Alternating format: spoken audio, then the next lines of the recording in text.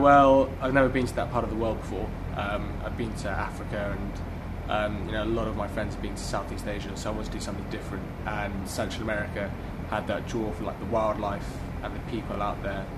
So that's really why I chose that project.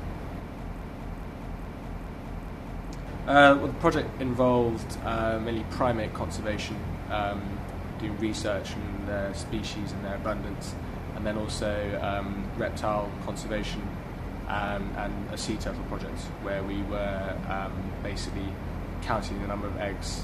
We weren't counting the number of nest sites, the species of the turtle, and basically just doing beach patrols to be a human presence to deter poachers from taking the eggs off the beach.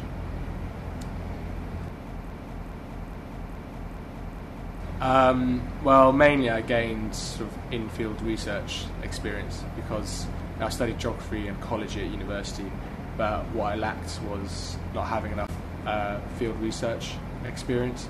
So one of the main reasons why I went out there was to get that experience, because I want to go into a career in conservation, and a lot of job roles, not necessarily it's essential, but it's a requirement to have some in-field research experience. So that was the main thing really that I got, as well as working with volunteers. Generally, the abundance of the wildlife that was out there was absolutely fantastic. You wouldn't go throughout a morning or an afternoon without seeing 5 or 6 different types of snake or reptile, primates, and it's just a great way of life out there. It was just relaxed. The weather, I was during the rainy season at the start of it, but that doesn't deter you whatsoever because you're out there. It's such an amazing place. There's very few places like that left in the world, so it really is a once-in-a-lifetime experience to go out there and do that kind of thing.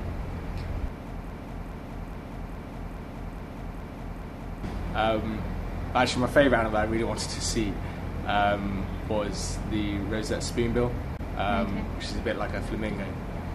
It's a small pink bird, and it's got a big spoon-shaped bill, hence the name. And I actually saw that about 2 weeks before I was leaving, so I was quite psyched about that. But also my favourite animals were all the different species of frogs, like the red-eyed tree frogs, the hourglass frogs.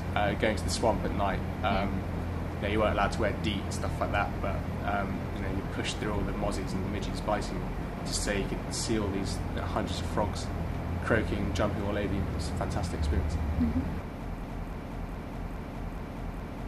Well, I sort of flew into San Jose, which is an interesting city, and then we went out to the Osa Peninsula, and we actually spent some time in the Corcovado National Park, which again is absolutely amazing, full of wildlife.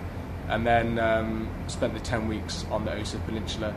Went to Drake Bay as well, which is a world-renowned turtle conservation site.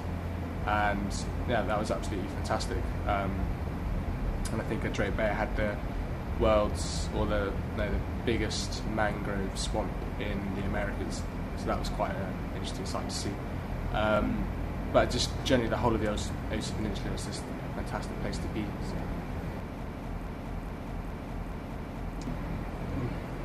Just the abundance of the wildlife out there. There's nowhere else in the world that you'd see that much wildlife. You're going out there to do the research, and you're not going to be disappointed on a day-to-day basis. You'll see so much sort of primates, reptiles, birds. It's just fantastic.